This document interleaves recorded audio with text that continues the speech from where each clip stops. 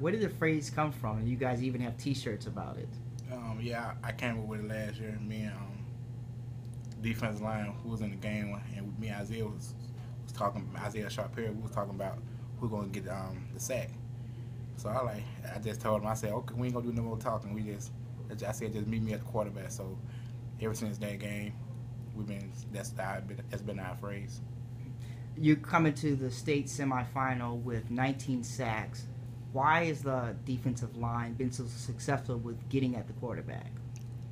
Because all of us want to be the guy to make that tackle. So it's like a race. All of us, who gonna get there first? So that's why we've been, and all of us want to help our DBs out a little bit, so not put so much pressure on them. So if we get the sack, we won't have to worry about them throwing it up.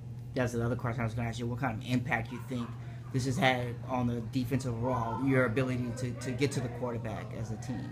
Yeah, it helped them out a lot. So they won't have, they just, like, after our second loss, we told them, just give us 3 seconds. Give us 3 seconds and we'll have them. Y'all won't have to worry about nothing. So I think it helped them out a lot.